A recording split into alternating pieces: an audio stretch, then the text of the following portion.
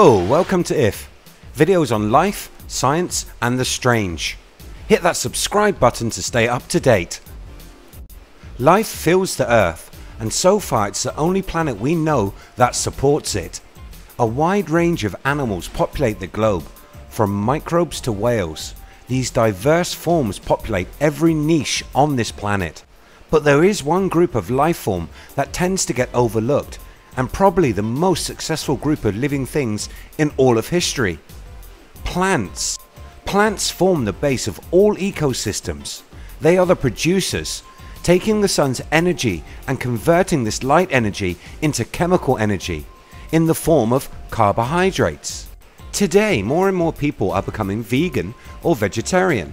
There is a wide range of reasons why, but primarily for most, they do not see the need to make animals suffer for our food. For them, eating plants soothes their conscience. Plants do not exhibit qualities that we associate with consciousness. Or do they? Science has begun to show that they may indeed be sentient. Back in 2005, a group of international scientists established the Society for Plant Neurobiology. This group set out to study the sophisticated behavior found in plants. In these studies, it was discovered that plants are much more sophisticated than was first thought. They discovered evidence that plants could sense what's going on around them, and in ways more sophisticated than animals. How is this possible? On the root tips of all plants, there is a tiny region that functions as a point to gather electrical signals. This mirrors the way signals are detected by human neurons. This meant that every single root apex in a plant can detect and monitor at least 15 different chemical and physical parameters. So if these plants are gathering so much information, how do they process it? For animals it's the brain, but for a plant that doesn't make much sense. Many animals graze on plants, and having all their senses feed into one area that could possibly be eaten does not make evolutionary sense. Instead, they have evolved a decentralized intelligence scattered through them, which is spread throughout the root systems. So if we are using evolution to show their development of sentience, we have to ask why they haven't evolved movement like animals. Well, plants do move, and with intention. A plant flowers and orients its leaves to follow the light. They also go into a form of sleep at night.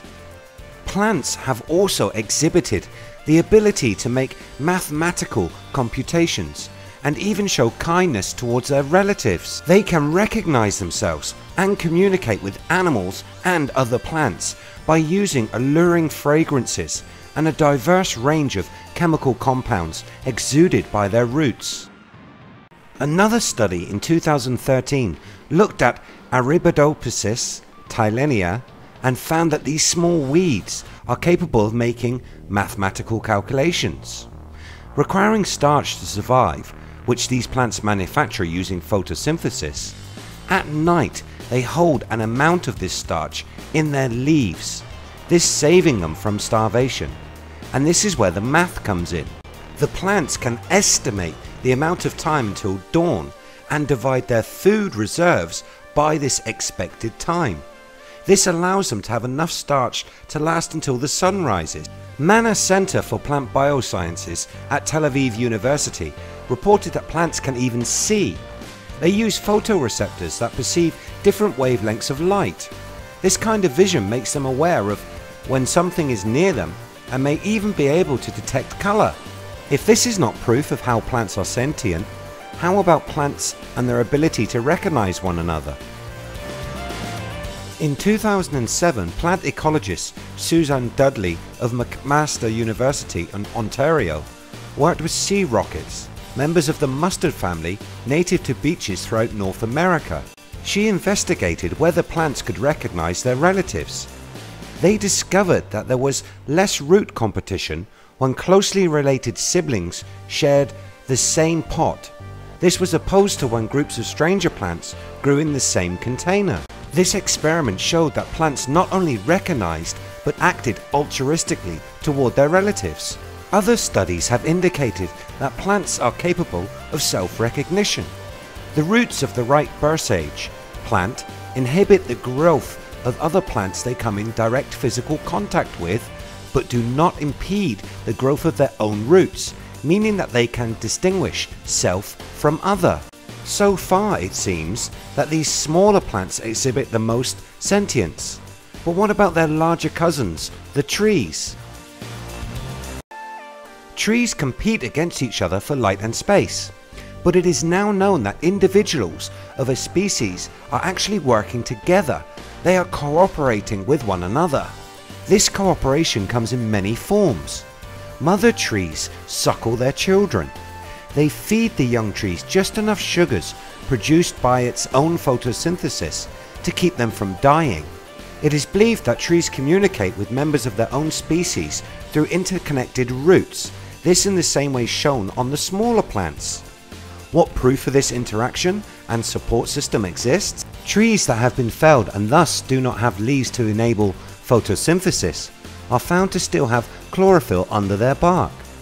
They must be receiving nutrients through this root support system. It has also been shown that trees, like their little cousins, can and do communicate. We can measure electrical signals that pass through the bark and into the roots, and from there into fungi networks in the soil that alert nearby trees of danger.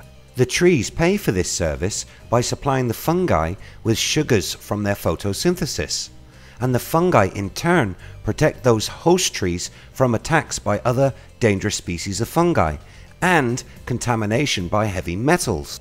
So it would seem that there is indeed proof of sentience to plants, and with some 300,000 known species on the planet, they make up a significant proportion of intelligent life. So now to the million-dollar question. If plants are intelligent, what is the difference in us eating them versus eating animals? Is vegetarianism and veganism more to do with the attributes and personality we give to certain animals rather than the measure of intelligence? Can vegetarians and vegans claim the moral higher ground?